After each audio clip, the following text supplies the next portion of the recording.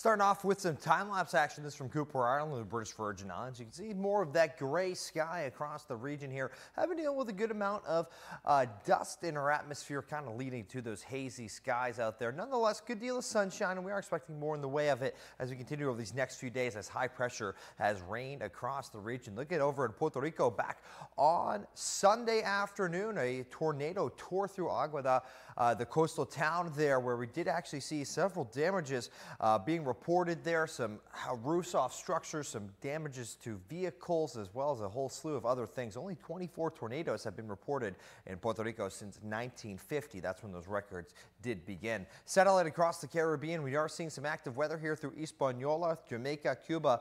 All of this stormy activity will continue to push further and further westward, so leaving us here in the clear. But more storms and showers, Barbados down through Trinidad and Tobago, continue to swing through the southern Lesser Antilles over towards portions of Venezuela as we continue over these next few days. Let's get to our future casts as we move forward now, taking a wider, broader look here at the Caribbean. Cuba seeing showers and storms Yucatan Peninsula down through Central America. Common for this time of year. Actually not that overly impressed by that.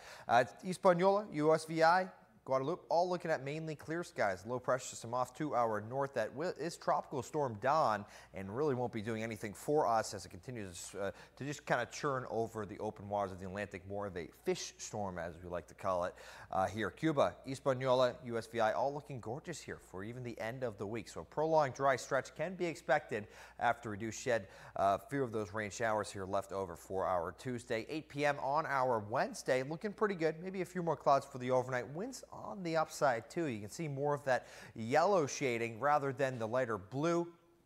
Could be decreasing a little bit as we head into our Wednesday night and Thursday. You can see more of that blue filtering in, so lighter winds can be expected here for the end of the work week. Of course, good news for those wave heights too. You can see they're relatively elevated here Friday or Wednesday at 3 p.m. Still seeing a lot of that lighter shade of blue. Then more of the deeper shades start to arrive as we head towards Thursday, so less chop on the water, more calm seas can be expected there as we head into our Friday, and certainly as we start off our weekend too. Our Wednesday forecast looking at mostly sunny skies region wide, a bit windy there in St. Croix, up towards 90 in St. Thomas, St. John. Similar temperatures in the BVI with a mostly sunny sky. Really not expecting too much in terms of precip chances here for these next several days. You can see that with our 5-day forecast. 20% chance of something passing through for our Wednesday. High temperatures around 90 Thursday and Friday.